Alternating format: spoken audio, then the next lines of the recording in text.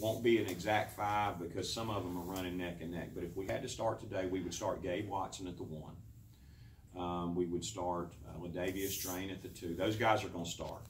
Artur Kanatzik at the 3.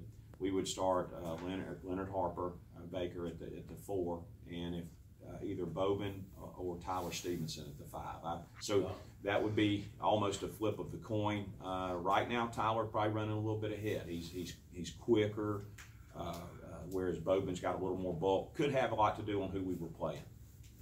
Tyler looked pretty thin as a freshman. Has he put in the work? Yes, there? I've been incredibly impressed with I have to give Alex Richard, our strength and conditioning coach, a lot of credit. One thing that's always been important to me personally throughout my coaching career, strength and conditioning, and he has really helped us, our players. I mentioned Hunter Dean. Hunter Dean during June and July came in as a typical tall, frail high school, big, somewhat on the thin side. He gained 23 pounds. I'm not sure where he is since then, but he gained 23 in June and July. Good weight, strong weight. Tyler's been the same way. He looks like a different young man. Given us a full year in that training cycle, and then obviously you start looking at 2 and 3 years down the road, you know, that's going to make a huge difference from him. This is a very athletic, bouncy kid that can really run and add in the necessary strength, the right type of strength, just going to make him a better player. But Pat, when you see him, you'll be surprised as the comparison to last year. In your experience, what are the main difficulties in it being your first year at a place? You know, I think this gets thrown around too much, Alan, the changing the culture. You know, they we're going to change, you got to change the culture and all that kind of stuff. It's just a different culture. You know, I've got the greatest admiration and respect for Coach Sadler, and I thought Coach did a great job of mitigating a very challenging situation here. But there's just a different way of doing things. You know, it's a different style of play, different expectations. And I think that the way we play, I don't think is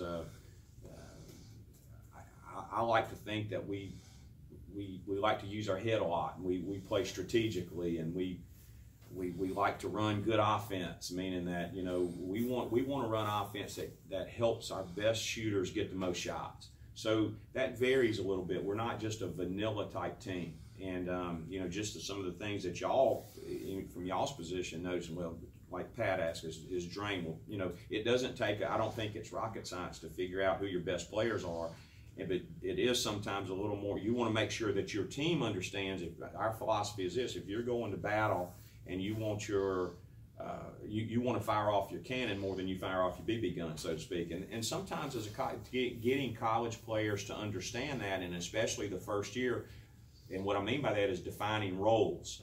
And, you know, one thing that we gave everybody a blank canvas when we walked in, and they were sitting right in the room that you're sitting in. We talked about everybody having a blank canvas, because I didn't have any prejudice either way, good or bad, toward any of the players. I didn't know anything. They may have been in Doc's doghouse, maybe not.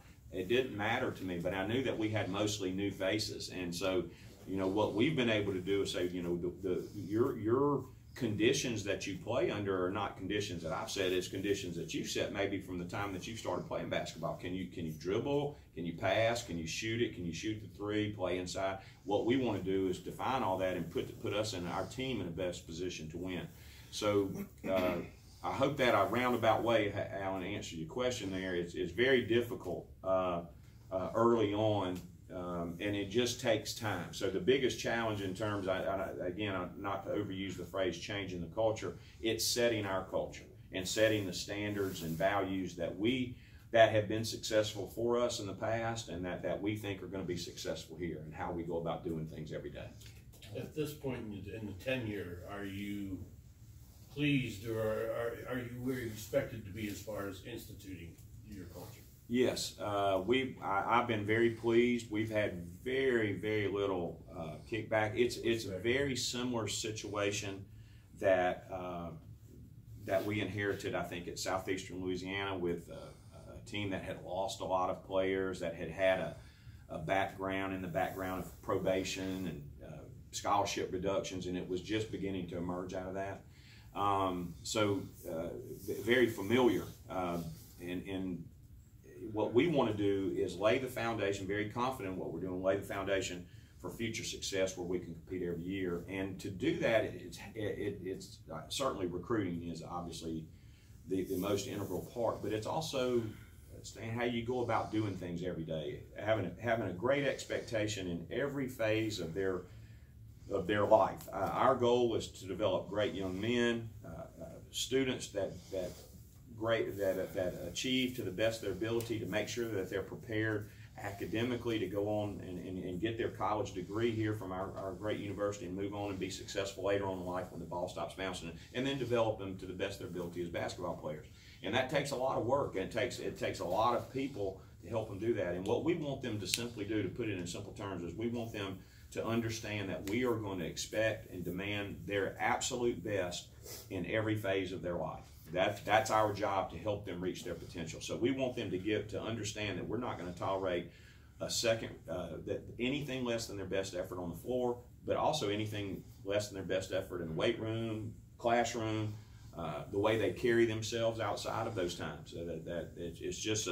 It's a deep commitment to do that, and that's really, I think, how you set your standards and that you establish a championship culture. So it's not really much about, well, we're changing the culture, because I think sometimes that throws shade at anything that was before. We're setting our own standards and values and creating the culture that we expect. They've had success last year. What does Stevenson offer in the post?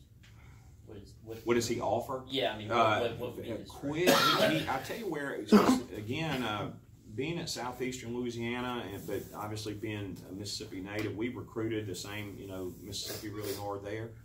And that was a young man that we recruited and were very familiar with. He has come a long way. I tell you where he's really developed. His offensive game has gotten a lot better. He was just a catch and go dunk it kind of guy, right there around the rim. Now he can face up. He shoots the mid-range jumper really well, and he just plays so hard, and he's active. Would I wish he was 6'9", 6'10"? Absolutely. But with his added bulk and again his quickness, so one thing we talked to him about is play to your strength. You're not going to be able to get in there in a wrestling match with a much bigger body, but by the same token, he's going to have a hard time staying with you with your foot speed and quickness and your bounce. Angel Smith, where do things stand with you? Angel came in here as a young man that had very, very high expectations. When we still have high expectations from him, he's had a little harder time adjusting, I think, to the demands of Division I basketball. And I know y'all are going to try to read between the lines of what I'm trying to say there, but he's just beginning. I thought last week was really the best week he's had so far. He's just beginning to figure out, I've got to bring it every day. Now, you're talking about a guard that's 6'5". He can really shoot the basketball, beautiful shooting touch, top 20 player in Florida coming out of high school. And so he's a young man that's got a great future here, and I still think he has a great future. And I was very encouraged with the way he finished last week. So we're really expecting a lot of things out of him. Where it is, there's going to be a lot of pressure on the other teams and maybe running. What kind of basketball are you going to have? We have a simple philosophy, Alan. Again, I want to go back to, it's important that we get the basketball into the guys' hands that can do the most damage.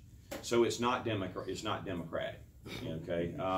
And then there is a misconception that playing fast means lack of structure.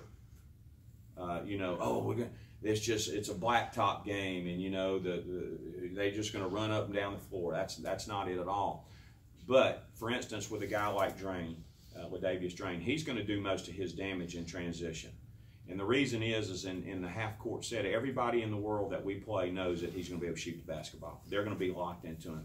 A lot of times, the best way to get an open three, a couple of times are in that stage of the game. For instance, as the basketball is rebounded down before you can get one out of fast break, a lot of times you can get one after offensive rebound. We work on kick, rebound, and if you can't score right back, throw it back out during that kind of chaotic time for the defense before they're truly set. It'll be much more difficult, and that's when you'll start seeing us run more half-court offense to get guys like that shots. So to answer your question, yes, we want to push the basketball at every opportunity, but that doesn't necessarily mean we're going to go down there and throw up a quick shot. So we want to have the philosophy of score early or score late. Meaning, if we can get him, Gabe Watson, a shot quickly out of transition because they're open, not forced, and there'll probably be a lot of substituting. You'll probably hear a lot of horns going off with subbing. And if we shoot a contested shot or shoot a wrong shot, that doesn't give us an opportunity to score as good. Because I don't think that with our youth, I don't think we have a tremendous amount of firepower. So